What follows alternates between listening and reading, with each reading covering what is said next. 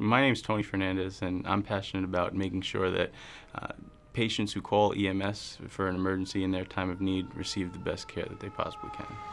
And I grew up on a small island on Long Island, New York called Long Beach. My father was a lieutenant in the New York City Fire Department, and my mother was an educator. When I was growing up, I didn't know really what I wanted to do. I spent a lot of time in the firehouse, so I kind of figured that, I guess I kind of in the back of my mind always figured that I'd end up there.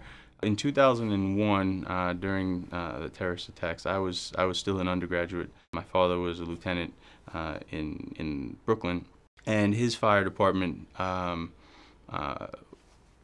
was sent, because everybody that was very close was sent to the Twin Towers. He wasn't working that day, which was fortunate, because 5 guys in his firehouse were lost that day. So my dad, being a lieutenant, took a leadership role and decided he needed to find everybody. And he was there so long, his exposure was just off the charts, and he ended up getting sick, and unfortunately he's no longer around. I mean, the reason that I came into EMS was I knew I wanted to help people, I just didn't know how. I worked as an EMT, and then I worked part-time throughout paramedic school. I accepted a position to move to Columbus, Ohio with the National Registry of EMTs and complete a EMS Research Fellowship. I accepted a position as the Research Director for the EMS Performance Improvement Center.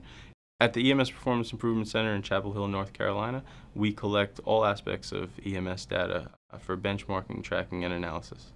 Because of the work that the collaboration between the Duke Endowment and the North Carolina and South Carolina offices of EMS and the EMS Performance Improvement Center, it's clear that EMS patients are receiving a higher quality of care. Response times have been decreased. There's life-saving equipment that has been delivered to the field, and within the next few years, a whole new generation of performance improvement products are going to be developed and delivered. I'm extremely proud to be a paramedic. I'm proud to be a research director at the EMS Performance Improvement Center, and I'm proud of the work that we do.